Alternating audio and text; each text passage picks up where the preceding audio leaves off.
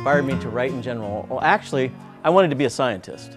I thought I was going to be tromping through swamps, collecting samples of all kinds of wild stuff. I was really interested in microbiology. But I got the writing bug in upper elementary school. I was pretty good at it, and I was always writing about science. And I had a teacher that had me keep a science journal every day of going out when I'd go in the woods looking for stuff, and I would make stories out of the events that took place in my journal. Kids Read, we've had Kids Read here at Griffith. This is our 5th year.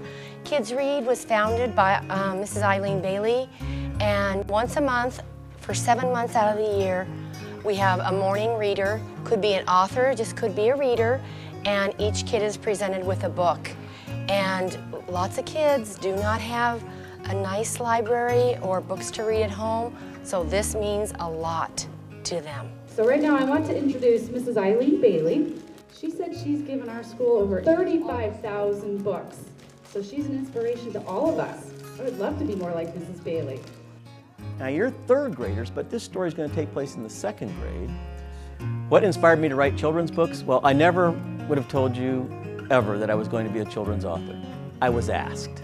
I got a call from a publisher in Minneapolis, Minnesota. They were looking for somebody to write a book about saguaro cactus for 4th graders.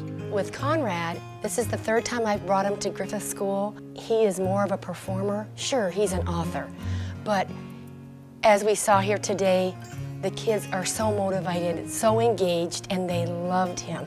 Gator, 2nd grader. Howdy, humans. Hi. I imagine most of you reading these scribbles are what I call 2-leggers, just like Conrad. He's the guy making these little symbols on paper so you can understand my squeaky voice. My home is a very nice wire mesh cage. The 2nd graders take good care of me. Oh, did I forget to tell you? There are lots of other creatures that live here in the 2nd grade too. Mrs. Nichols is a fun teacher. She tells her students to always be kind to creatures of all shapes and sizes.